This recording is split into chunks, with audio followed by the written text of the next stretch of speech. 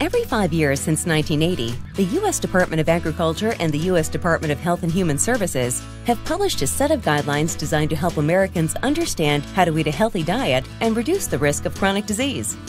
The 2015 Dietary Guidelines for Americans offer key recommendations for making smart, healthy choices in your diet.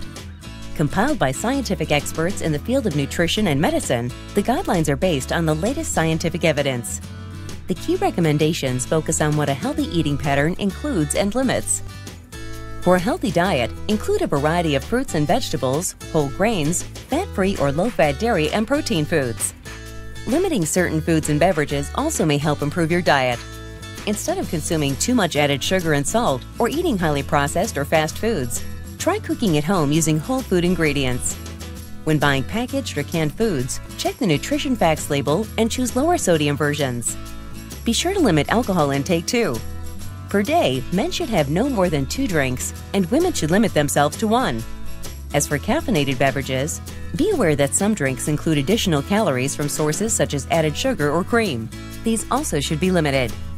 To learn more about the 2015 Dietary Guidelines and to get nutrition information you can trust, see a registered dietitian nutritionist and visit eatright.org.